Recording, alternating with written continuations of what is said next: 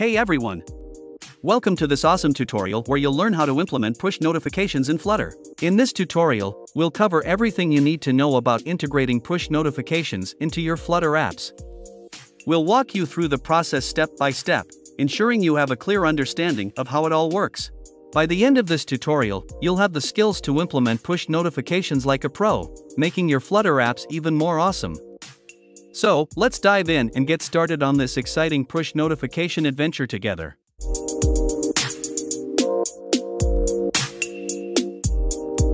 To accomplish this task, two packages are required, Firebase Core and OneSignal. Once you have added these packages to the pubspec.yaml file, you need to run pubget in order to include them in your project. We plan to utilize the OneSignal service for our push notification system. Once we have signed up, we will navigate to the Apps tab where we can add a new application. At this point, we need to provide a name for the app. Regarding the organization, the option No Organization can be selected. Since we aim to implement push notifications specifically for Android mobile devices, we will choose Google Android. To proceed further, we require the server key and sender ID of our application. Hence, our next course of action involves creating a Firebase project and establishing a connection with our Flutter app. Once you've received a confirmation message for your Firebase project, navigate to the Project Overview section and select the Android icon to establish a connection with your Flutter app, specifically for the Android version. To begin, we require the package name of our Android application to register it in Firebase. Thus, we will copy and paste it from the Android manifest file. Next, we need to obtain the configuration file, googleservice.json, by downloading it and placing it in the app folder alongside the build.gradle file. Finally, in order to ensure successful utilization of Firebase SDK in our project, we must finish integrating it. This entails adding specific commands to certain files to fully implement the SDK. Let's proceed with the necessary steps to accomplish this goal together. Next, we will proceed with initializing Firebase Core in our project by rerunning the app. This step ensures that our project establishes a successful connection with Firebase. Once the connection is established, we can move on to the next step. We need to return to the project console to locate the server key and sender ID, which are essential for enabling push notifications.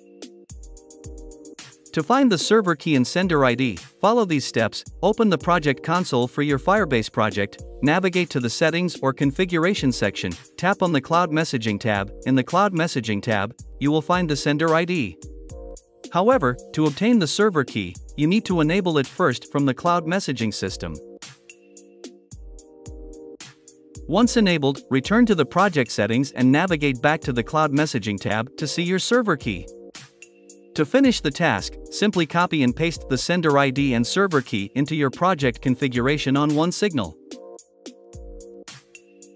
Afterward, our preferred choice would be Flutter since we intend to utilize the OneSignal service within it. In the subsequent phase, OneSignal will provide us with an app ID, which we should store for future reference, as we will need it to send notifications to our application. Next, our plan entails creating a helper class that will enable us to incorporate OneSignal functionalities. This class will be called NotifHelper. Additionally, we will develop a static future void function named initNotif. Inside this function, we will include all the essential code required for the seamless implementation of the notification system. The function needs to be asynchronous because we need to wait for certain local functions of OneSignal to complete, which can be time-consuming. In this case, we need to ensure that we copy and paste the app ID provided by OneSignal.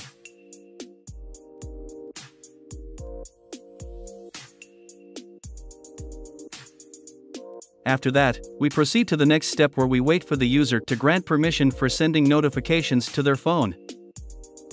Finally, the last action involves initializing and invoking the OneSignal function from the previously constructed helper class. Proceed by rerunning the application to verify whether the connection has been established successfully. To ensure functionality, you can now receive notifications on your app. Simply return to the OneSignal webpage and click on the Check Subscribed Users button to verify if any devices are connected to it.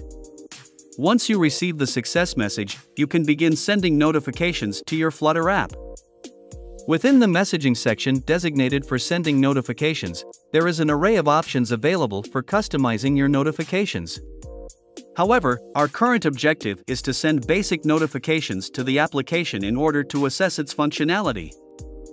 Once you finish filling out the notification details, simply select the Review and Send button to transmit the notification to the user's phone. After a few seconds, you will receive the notification. As you can see, this is the notification we composed a few moments ago, and it is now being successfully displayed on an actual phone.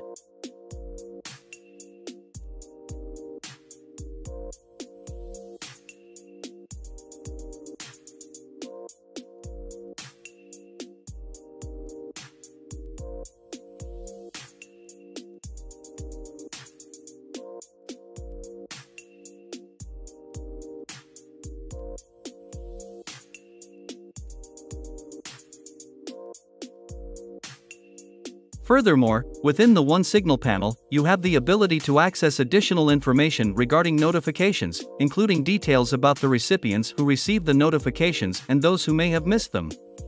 In addition, you can also find supplementary data such as the click-through rate and other relevant metrics. In conclusion, I sincerely hope that this tutorial has proven to be not only helpful but also truly beneficial to you. If you found value in this type of content, I encourage you to subscribe to my channel so that you can stay updated with future videos similar to this one. Furthermore, if you have any further inquiries or uncertainties regarding the tutorial, I wholeheartedly invite you to share your thoughts by leaving a comment below. Until the release of our next tutorial, I bid you farewell.